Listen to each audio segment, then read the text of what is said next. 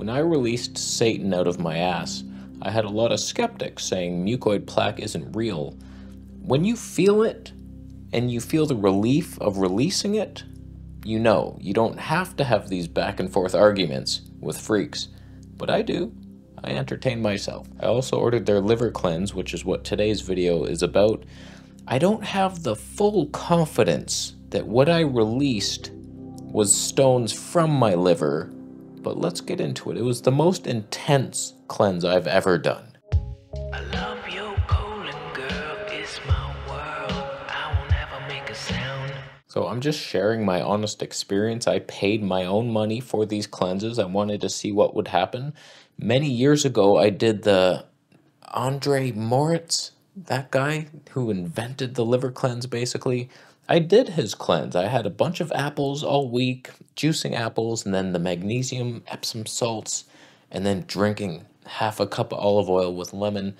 And I released some stones, and so I picked one out, and I was like squishing it, and I was like, seems like it's just the olive oil. I never did one again because I just didn't believe that it was real. Like, it was too big of a stone. It's like, how would that even be in my liver? Who knows? Who knows? But I didn't feel any benefit, so I just went many years without ever doing one again. And this one's supposed to be much easier. It's a 1-day liver cleanse. So I just want to share with you my experience of this versus their colon cleanse, which like changed my life. It comes in this big package, Forgive. They talk about forgiveness is your liver's goal in life. If you want to pause and read that stuff, have fun with that. So basically, those 3 top bottles are enzymes. The box in the middle is like 10 packs of enzyme powder. And the A and B bottles are the like olive oil, lemon, and enzyme mix. So basically, you're taking enzymes all day to prepare your liver. You're opening ducts. You're dissolving stuff with apple enzymes. And then at the end of the day, the very end, 9:30, you mix the A and B bottles. It's just pure olive oil and lemon, and it's very sour. You're supposed to drink it in one go. I managed to do it. You just shake it like crazy, and then you drink it down. It was gross. It was not pleasant. It's like drinking oil, but sour tasting. And then you lay down immediately on your right side and send hippie vibes to your liver, just holding it and loving it.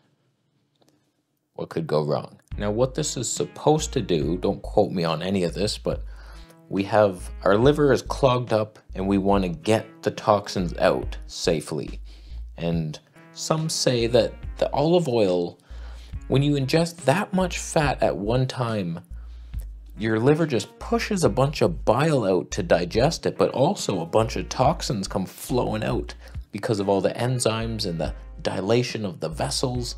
So like, it's a purge of the liver and makes you nauseous if you have toxins in your liver, and that's why you're nauseous, and I had many. So I felt fine, went to sleep, fell asleep pretty quickly, woke up at 2 a.m. with the most intense nausea ever. And I was like, oh my God, don't throw up. Hold it in, the liver's doing its work.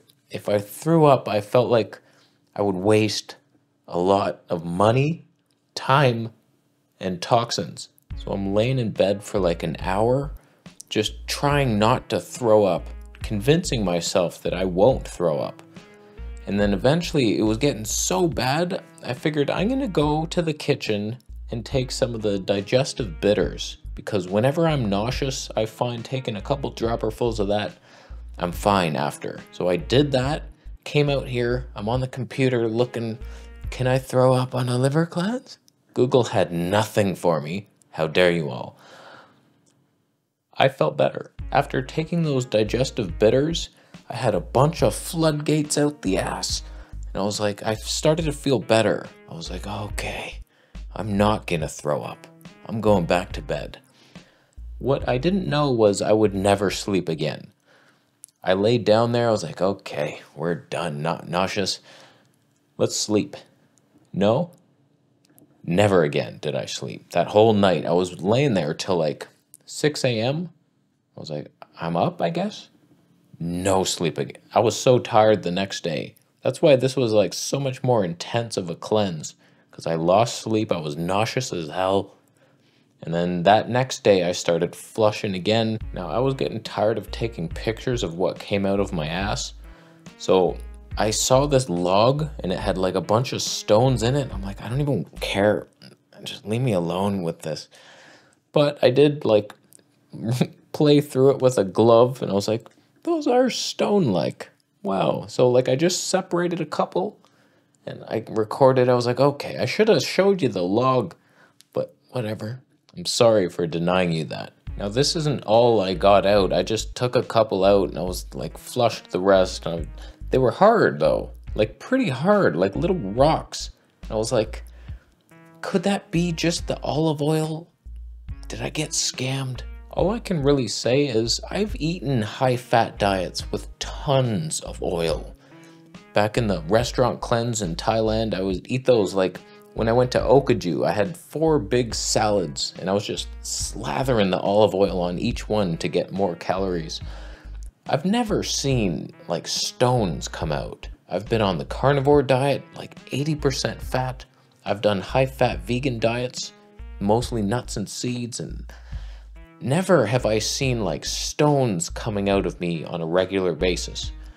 But I've never drunk just a half a cup of oil straight either. Now don't quote me on this, but I think it's not that these stones are necessarily in your liver like that, but as you release the bile and toxins, it forms a stone because of the toxic nature and the coagulation of the oil.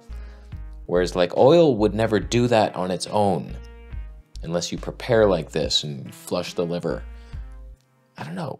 Like I can't guarantee it. I can guarantee you if you buy the colon cleanse through my affiliate links, of course, you're going to get plaque out most likely. I 100% believe in it. This liver thing, I can't guarantee it.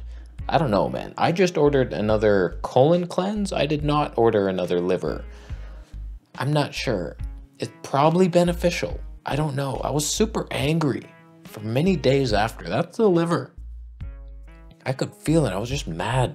Just wanted to stomp things. It's funny. I was watching a live stream of the guy who started the Zen Cleanz company, and he was like, don't hold expectations when you're doing the liver cleanse, because I didn't see that till after. And I was thinking, I'm going to purge my liver. My skin's going to clear up so smooth. I'm going to be like, yes, that was the key. It was my liver. My skin just got worse. I was angry, constipated. Oh, man. I feel like I need maybe 17 more of those liver cleanses to even touch the surface, but they're pricey. They're not cheap. I just felt so much guaranteed benefit from the colon cleanse. I'm going to stick with that for now, and then we'll revisit the liver cleanse at another date. But it was hard, too. I don't look forward to getting nauseous at 2 a.m. again and not sleeping. Will that happen every time? Probably not. Once you're clean, you're fine. If you're all into liver cleansing, this is probably the easiest cleanse to do. It's pricey, but you don't have to spend a week on apples. You don't need to drink nasty Epsom salt and get weird stomach gurgles. So I'm gonna wait a little bit before I do my colon cleanse again. You don't wanna do them like too quickly. Let yourself recover for a bit. They're pretty intense. It's a lot of fiber, a lot of flushing and enzymes and ripping mucoid plaque off the wall. And it's like, you need to let your colon recover for a bit. So like every couple months, that's my plan. Do one of these Zen cleanses, see what happens. Eventually, nothing should come out. It shouldn't be mucoid plaque anymore. You should get rid of it, and then you eat, maybe do those once or twice a year if you feel like it, just to check. So cheap, just check it cheap. So I'll let you know what comes out of my ass next time. Hopefully something. I still feel like there's probably more in there, but like most of the pain I had is gone. So like fantastic. I'm looking forward to see if there's more. And then eventually, can't wait till I see nothing. And I'm like, oh damn, there's nothing left. I'm clean. I lost $400 for nothing. But it's confirmation that you're clean, so it's worth something. It's worth a thumb up. On the video, I tell you, it's just right down there.